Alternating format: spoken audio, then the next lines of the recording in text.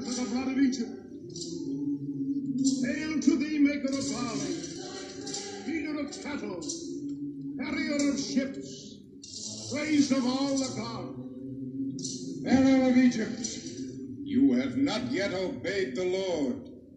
Let my people go. Point of a sword shall let him rave on that men shall know him mad. Obey the Lord, or he will raise his hand against the waters of the river. I have come to bless the waters. You have come to curse them. You will learn if a god of shepherds is stronger than the gods of Pharaoh. Water of life, give drink to the desert, and make green the meadow. Aaron, stretch out my staff against the waters.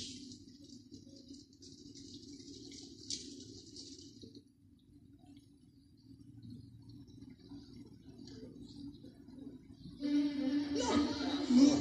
There! Where he struck the river. He bleeds. The water turns to blood.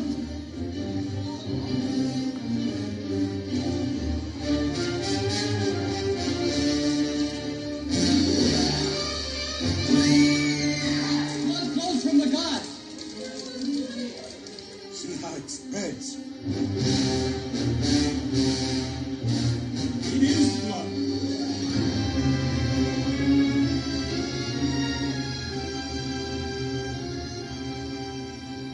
That you may know the power of the Lord. For 7 days Egypt will thirst. 7 days without water will fill every jug and jar. Pestilence will be everywhere. Were it 7 times 7 days, no magician's trick will set your people free.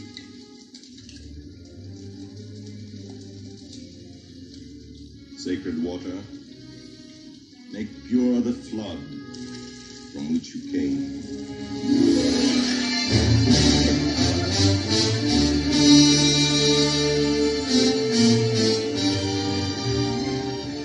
And God smote the land with all manner of plagues, but still Pharaoh's heart was hardened.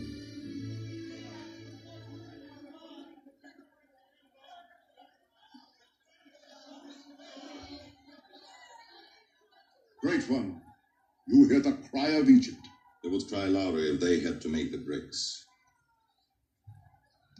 Send them away. The people have been plagued by thirst. They've been plagued by frogs, by lice, by flies, by sickness, by boils. They can endure no more. Why do you bring this worker of evil before me? The people desert the temples. They turn from the gods. What gods?